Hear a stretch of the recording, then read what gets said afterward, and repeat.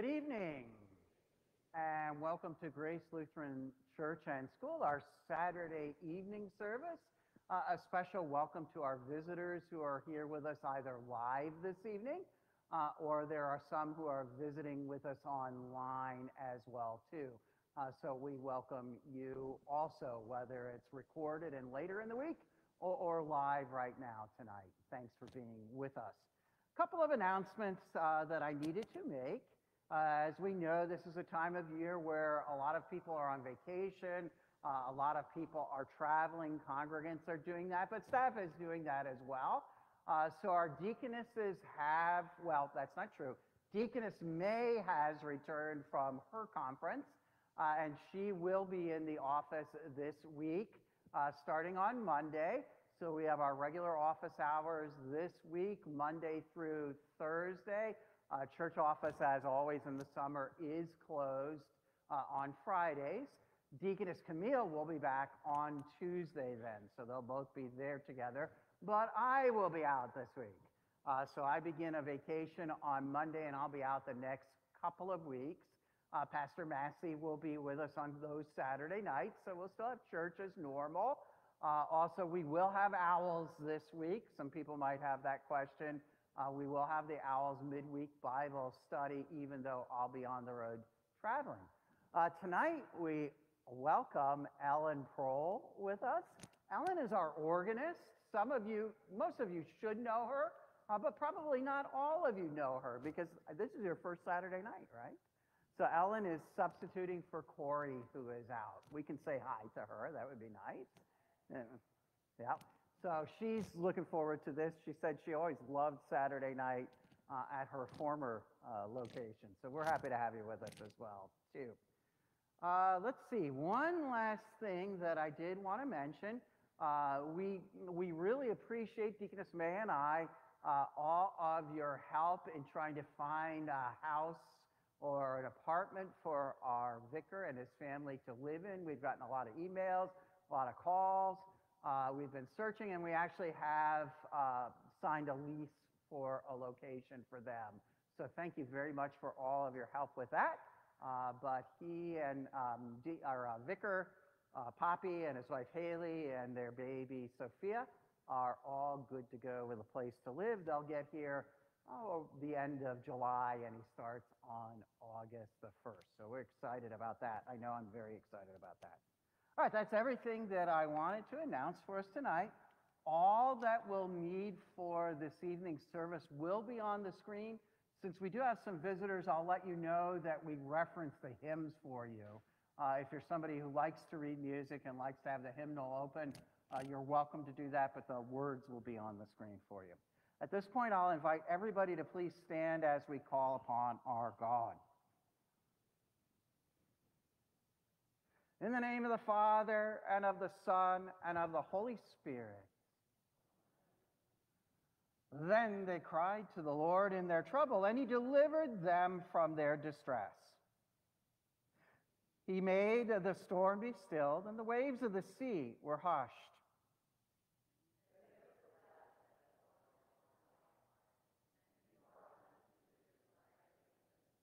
Our help is in the name of the Lord. If you, O Lord, kept a record of sins, O Lord, who could stand?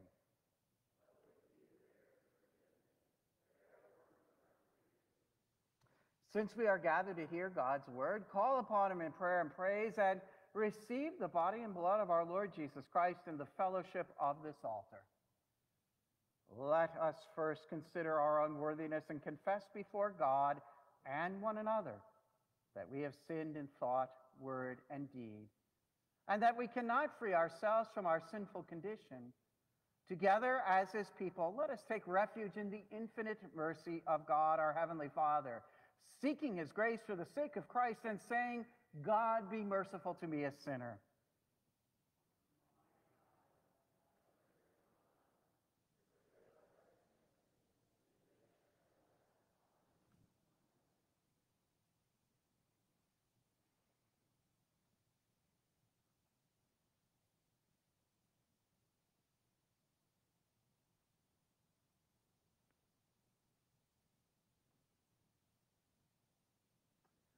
Almighty God, in his mercy, has given his Son to die for you and for his sake forgives you all your sins.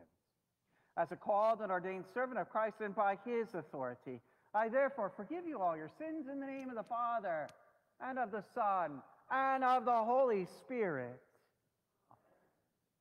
Let them thank the Lord for his steadfast love, for his wondrous works to the children of man.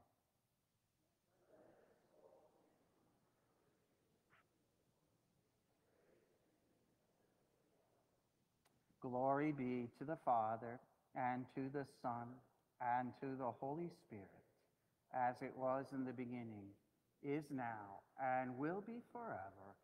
Amen. Then they cried to the Lord in their trouble, and he delivered them from their distress.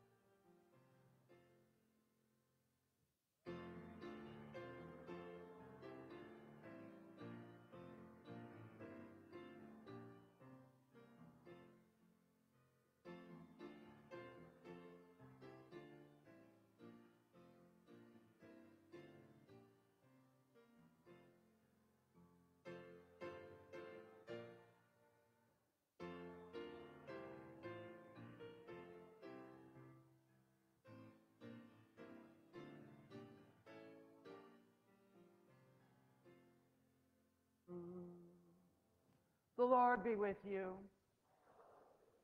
Let us pray.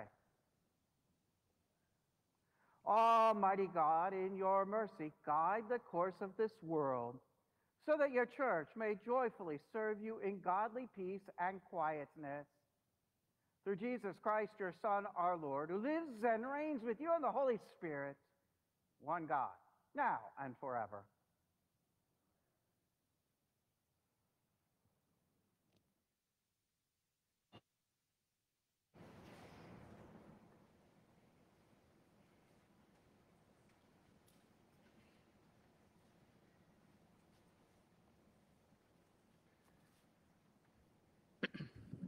The Old Testament reading for the fifth Sunday after Pentecost is from Job, the 38th chapter. Then the Lord answered Job out of the whirlwind and said, "Who is this that darkens counsel by words without knowledge?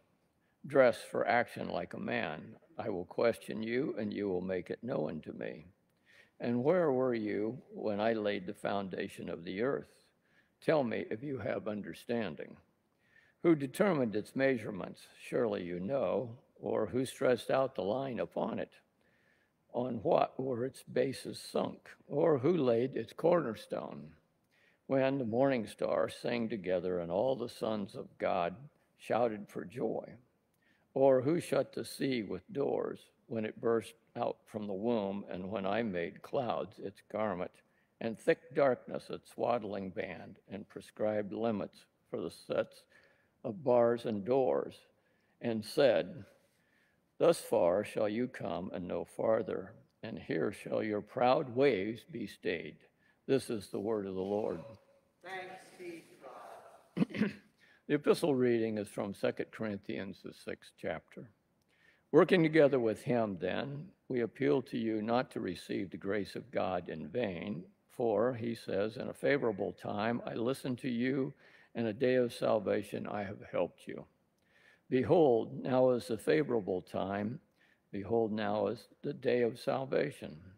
We put no obstacle in anyone's way, so that no fault may be found with our ministry, but as servants of God, we commend ourselves in every way, by great endurance and inflictions, hardships, calamities, beatings, imprisonments, riots, labors, sleepless nights, hunger, by purity, knowledge, patience, kindness, the Holy Spirit, genuine love, by the truthful speech and the power of God, with the weapons of righteousness for the right hand and for the left, through the honor and dishonor, through slander and praise.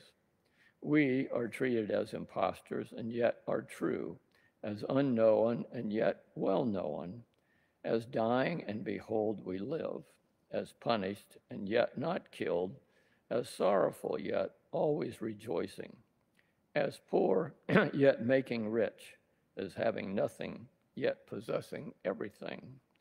We have spoken freely to you, Corinthians. Our heart is wide open. You are not restricted by us. But are you restricted in your own afflictions? In return, I speak as to children. Widen your hearts also. This is the word of the Lord. Please stand for the reading of the Gospel. The Holy Gospel according to St. Mark, the 4th chapter. On that day, when evening had come, Jesus said to them, let us go across to the other side. And leaving the crowd, they took him with them in the boat just as he was. And other boats were with him. And a great windstorm arose, and the waves were breaking into the boat, so that the boat was already filling. He was in the stern, asleep on the cushion. And they woke him and said to him, Teacher, do you not care that we are perishing? And he awoke and rebuked the wind and said to the sea, Peace, be still. And the wind ceased, and there was a great calm. He said to them, Why are you so afraid? Have you still no faith? And they were filled with great fear and said to one another, Who then is this, that even wind and sea obey him? This is the gospel of the Lord. You may be seated.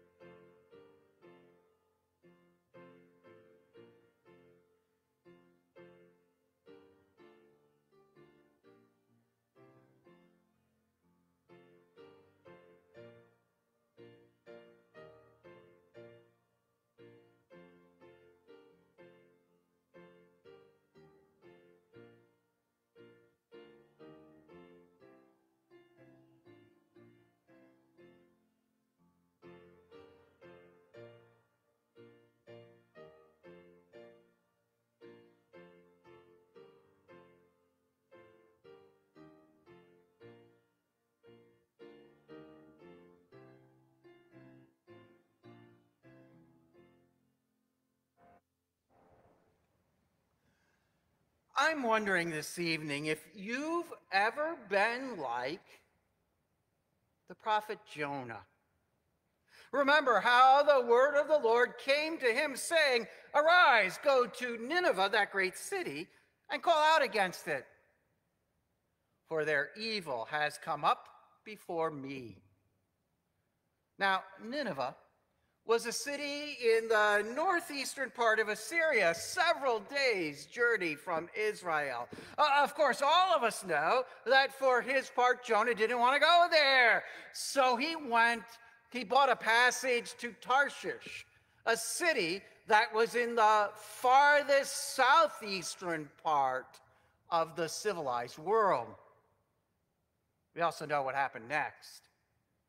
How the Lord God caused the seas to swell through a great wind, threatening to break that ship apart. How the captain ordered all the cargo thrown overboard to keep that boat afloat. How Jonah was found asleep in the hold, awakened, and commanded to pray to his God, for perhaps his God would be concerned with the sailors and the boat, so that they might not perish. In the end, Jonah knew what the problem was, and he confessed it to the sailors when the lot fell on him. He was thrown into the sea, swallowed by a great fish, and carried back off towards Nineveh. Lesson learned. You can't run away from God. He's everywhere. He knows everything. And he will chase those whom he loves down to lead them back in repentance and faith. Have you ever been like the prophet Jonah, ignoring God's commandments to your own detriment? I'm going to confess that I have. How about this? Have you ever been like the disciples in the appointed gospel for this weekend? Consider them for a bit. While it was the first of several recorded voyages for Jesus across the Sea of Galilee, 4 of the disciples, Andrew, Peter, James, John, had done it frequently.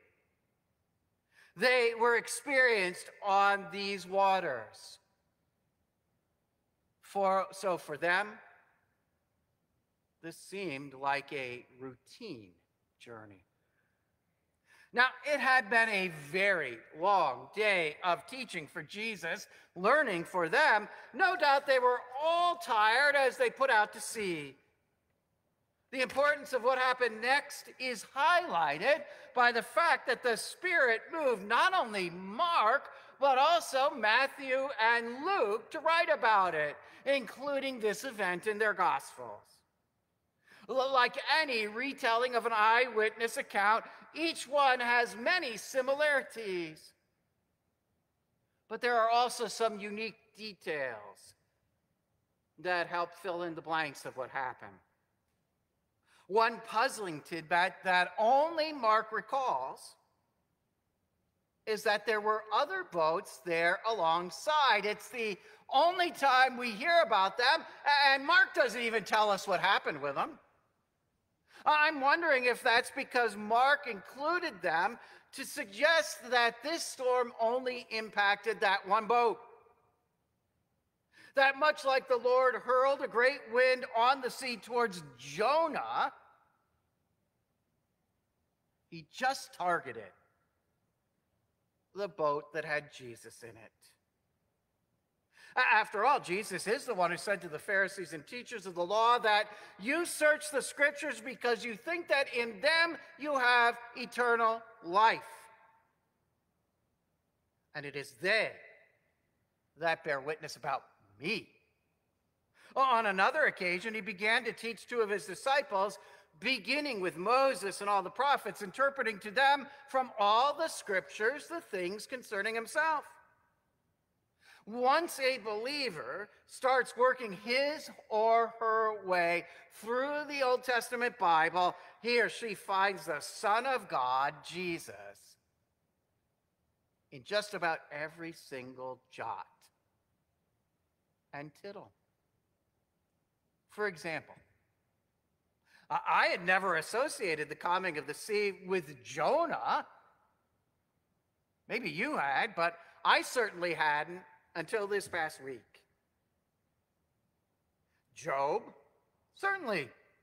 I was actually on the working group that helped to assemble this year's lectionary back, a number of years ago. And it was the group that included Job as the Old Testament reading for today. It is one of my favorite passages of Scripture where God appears to Job and says, "Gird up thy loins like a man." That's how the King James Version puts it. And beyond a doubt, this was one of those gird up your loins moments for those disciples there on that boat.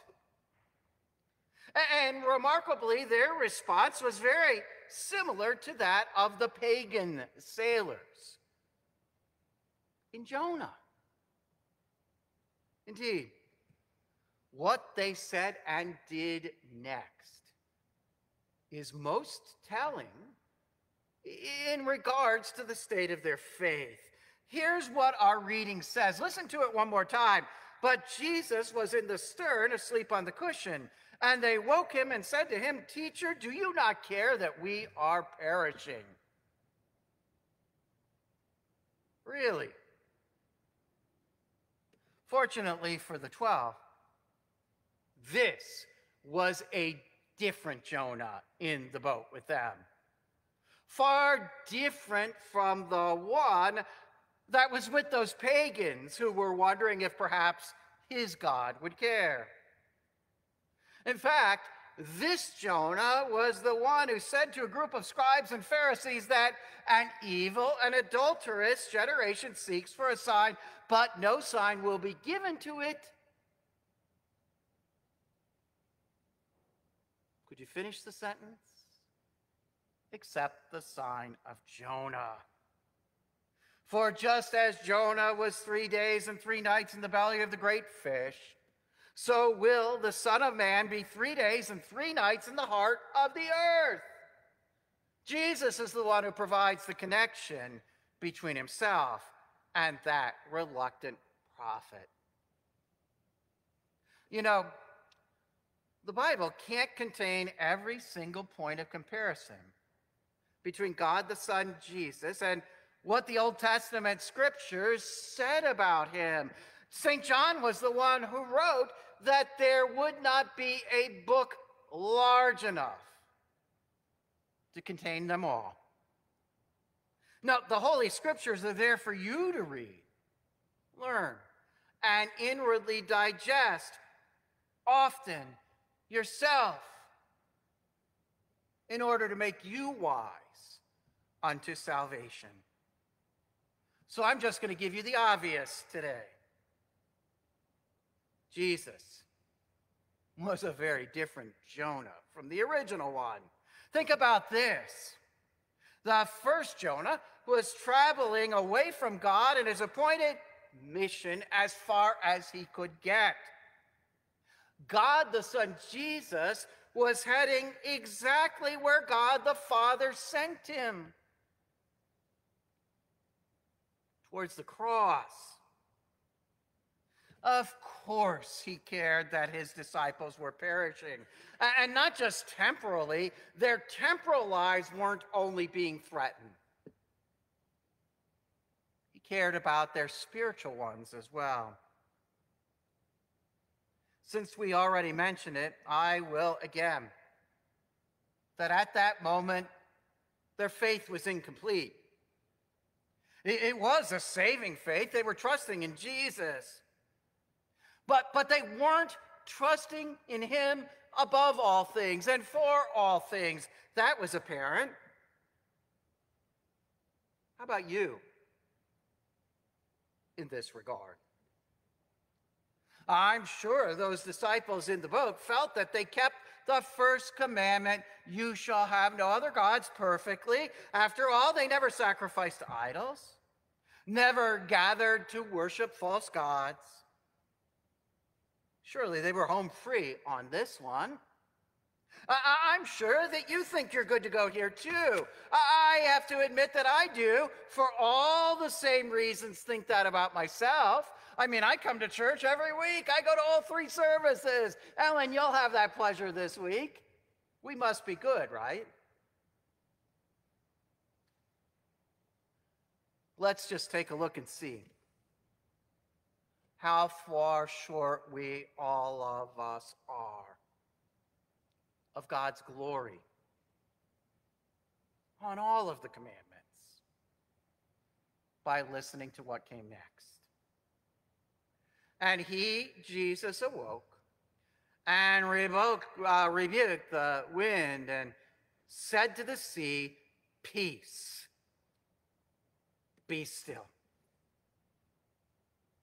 It's that time of the year where I often will think about summer Greek. You'll notice the foaming at the mouth. And my professor's name was Dr. Veltz. He happened to be the one who wrote the Mark commentary for our Concordia series. It's a well-written commentary. I love it. Here's what his translation is of this little bit. You ready? Shut up, be muzzled. I actually can kind of see his face saying those words to me when I was whispering to somebody sitting next to me in class. At any rate, Jesus rebuked the wind and said to the sea, peace, be still. And the wind ceased. And there was a great calm. And he said to them, why are you so afraid? Have you no faith? And they were filled with great fear and said to one another, who then is this, that even the wind and the waves obey him? Proverbs 9:10 states, you know it, the fear of the Lord is the beginning of all wisdom. As a very interesting aside, many of the Proverbs are attributed to King Solomon. And Jesus said of himself at the end of his referencing of Jonah to those scribes and those Pharisees, one greater than Solomon is here. At any rate, those disciples really didn't need to ask who was with them in the boat. After that display of power over the chaotic forces of the sea, they knew very well who Jesus was. We do too. In a bit, we are going to confess him rightly. Very God of very God, begotten, not made, being of one substance with the Father. We know who Jesus is. It's just that sometimes we allow things to get in the way and distract us. So much so that we begin to think that God doesn't care about the things that are troubling us. Or perhaps a bit worse, that for some reason, he's angry with us.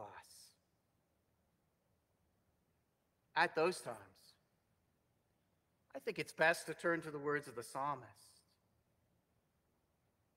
I often teach, those of you who've been in Bible study with me know this. I often teach that psalms are songs about Jesus. The appointed psalm for this weekend is 124. And reading it, I understand why. Commentators in their commentaries often refer to Psalm 106 when discussing the calming of the sea. That's a psalm that recalls the parting of the Red Sea, so it's another great choice. My preference, though, is the psalm that our introit comes from, Psalm 107. That's the one I'd pick for us today. Oh, give thanks to the Lord, for he is good, for his steadfast love endures forever. Let the redeemed of the Lord say so, whom he has redeemed from trouble. They cried to the Lord in their trouble, and he delivered them from their distress. Get this next little passage. It was written 1,000 years before the calming of the sea. Here's what the psalmist writes. He made the storm be still, and the waves of the sea were hushed. Then they were glad that the waters were quiet, and he brought them to their desired haven. Let them thank the Lord for his steadfast love. You know, it is really fascinating to me that the sailors on the boat with Jonah were saved when he was cast into the sea, and then that the Lord saved him after 3 days in the belly of that fish.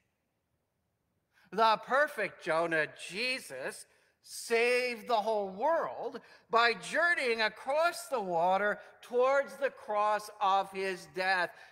Every step along the way of his life was journeying towards his death. And by this death, the world's sin, your sin, and my sin too, is forgiven. His on the third day resurrection from the dead proves that. The means of applying that forgiveness to you, well, that's by water also, isn't it? The calmed water of holy baptism, in which you receive the Holy Spirit, where the blood of Jesus covered you. These create in you saving faith, a faith that overcomes sin, death, and the cares of the world. Just as St. John writes, in the end, all of the Holy Scripture comes alive in Jesus, for he is God's word made flesh. By him, a safe passage heavenward is forged, and in him we live, move, and have our being. The fear of the Lord is the beginning of all wisdom, so it is a great place to start. Because of what Jesus has done, though, that fear is being turned to joy. For you, dear friend in Christ, are invited to dine with him this night, and then to go out into the world, living a life that extols him in the congregation and praises him in the assembly of the elders, just as the psalmist has written. If God could use a big fish to get reluctant Jonah to complete the works that were given to him, imagine what he is doing to sanctify those things that you do in faith, the good works prepared in advance for you to do, as feeble as they may seem in the moment.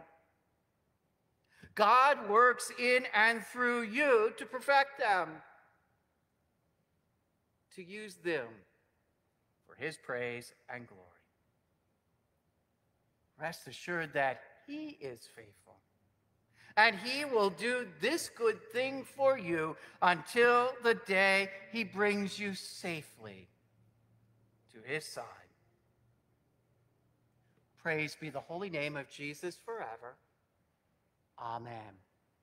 And please let's join together in praising God in the words of the Nicene Creed. We stand.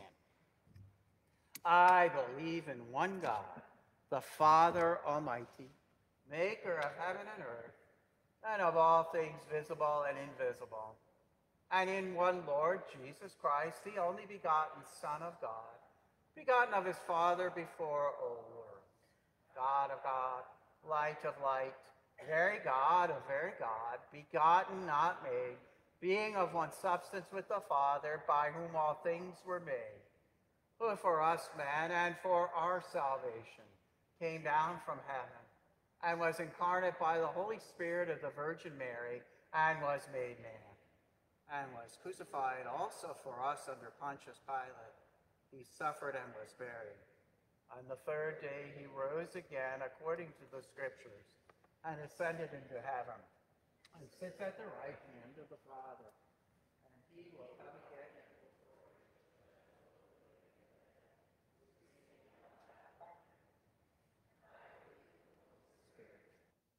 the giver of life, who proceeds from the Father and the Son, who with the Father and the Son together is worshipped and glorified, who spoke by the prophets. And I believe in one holy Christian and apostolic church. I acknowledge one baptism for the remission of sin, and I look for the resurrection of the dead and the life of the world to come. Amen. Please be seated for the prayer of the church. In our prayers this evening, we remember all of those who are listed on our prayer page. Tonight, though, we are going to especially highlight those who are suffering from cancer, and also the Anna Lynn, who is facing a procedure this week, Martha Rankhorn, who also will be facing a procedure this week, and of course our families who've requested prayers for peace and comfort as loved ones have gone through death to life eternal. Let us pray for the whole Church of God in Christ Jesus, and for all people according to their needs. God of our salvation, you have ushered in the favorable time and day of salvation through the incarnation of our Lord Jesus Christ. Support all your ministers and remove all obstacles from hearing and believing the word they preach. Let your grace be proclaimed through every hardship, struggle, and suffering, and encourage us by the example of many saints to consider ourselves rich and alive despite every opposition. Since we have Christ, we possess everything. Lord, in your mercy. Heavenly Father, open wide the hearts of Christians to one another, especially within the home and between neighbors. Let love be genuine, speech truthful, and patience constant. Let us command ourselves in everything as those known by God's love, and therefore unashamed to serve one another. Lord, in your mercy. Almighty God, you rule this world by your power. Give to our civil servants respect and recognition of your creation and its nature.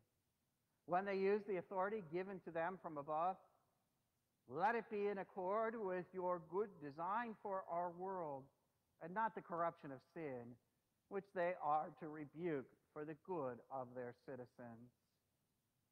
Lord, specifically we pray that you would clear the way for Deaconess May to soon receive her work visa to continue serving us here at Grace.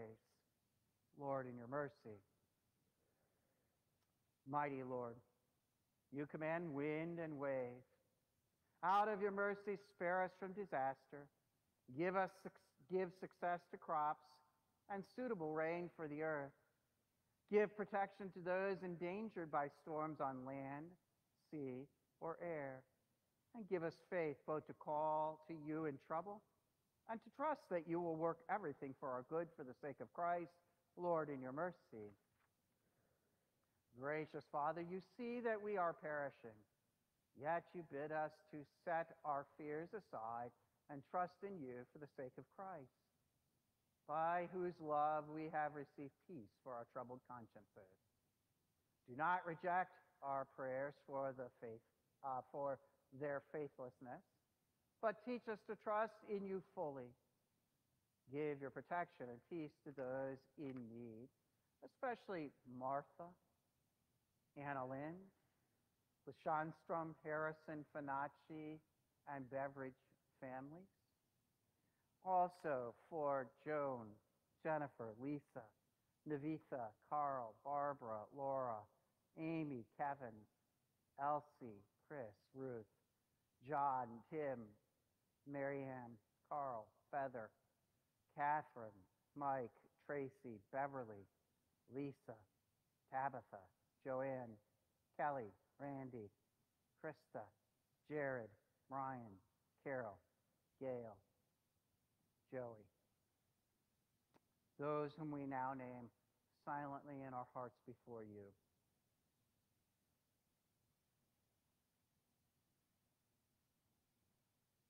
Lord, in your mercy. Holy Lord, we join with the sons of God and shout for joy as Christ Jesus gives to us his true body and blood in the Lord's Supper. Let us not doubt, but firmly believe your word, that you who formed our world and its matter know well how to present for us and our forgiveness in this sacrament. Lord, in your mercy. In your hands, O Lord, we commend all for whom we pray, trusting in your mercy through your Son, Jesus Christ our Lord. Amen. And at this time, we have a slide that comes up that reminds us about an offering. Our offering plates are up front, so if you brought an offering with and were unaware of this, you can bring that up when you come for the Holy Communion. And we also wish the Lord's blessings to those who have been viewing us online. Please stand.